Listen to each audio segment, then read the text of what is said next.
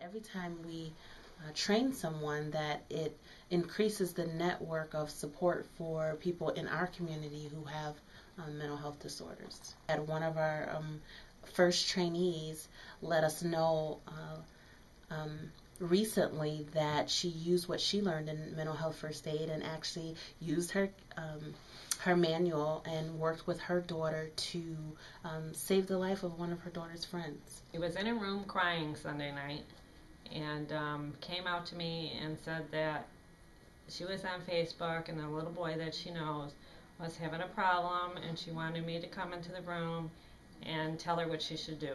So I went in and was reading the message, and the little boy had written her a note on Facebook telling her that he wanted to thank her for her friendship and thank her for being there to listen to him and to help him out, and that he was tired of his life and didn't want to live any longer.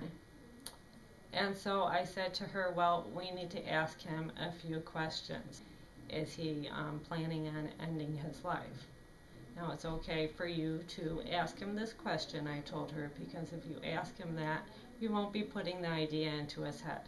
That if he already has this in his head, that he could do it. And so she did. She typed to him and she asked him if he planned on ending his life, and his reply was yes. And I said, now the next thing to type is ask him if he has a plan, if he's willing to share the plan with us. And he said when his parents went to bed, he was going to hang himself. And so I asked her to ask him if he had any other attempts he had made on his life in the past. And she did, and he replied yes. And so I said to her, now, from here, we need to figure out what to do. You can call, if you're unsure whether to call 911, call Contact and ask them what they think you should do. And, or offer him the Contact phone number. So she offered him the number, and he said he didn't want to talk to anybody. So I said, would he be willing to talk to you? At least if you have him on the phone, we know he's okay. And his reply was he didn't want to talk to her. His hands were full of blood. And I said, ask him why his hands are full of blood. And his reply was he was pulling his hair out of his head because he was feeling a lot of stress. And so I said to her, now I need to ask you a question. How do you feel if he doesn't want to be your friend anymore tomorrow? If tomorrow he doesn't like you? And she said to me, it's more important that he's alive, and I'll be okay if he feels that way.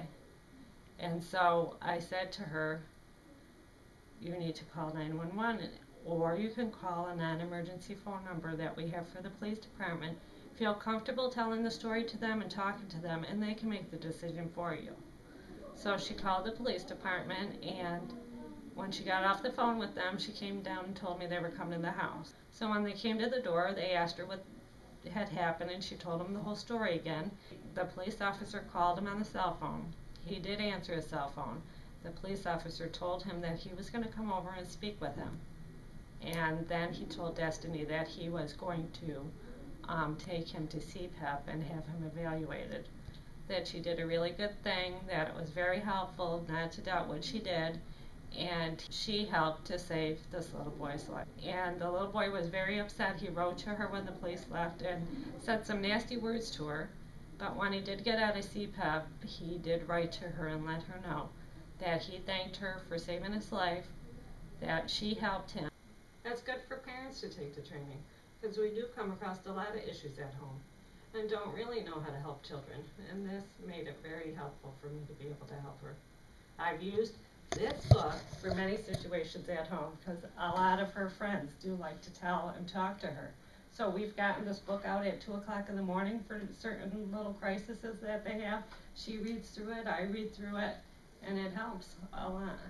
And that's it. I mean, she helped him, and because of the mental health first aid training, I would have never been able to guide her to just take the steps that she had to get the information that she needed to help him.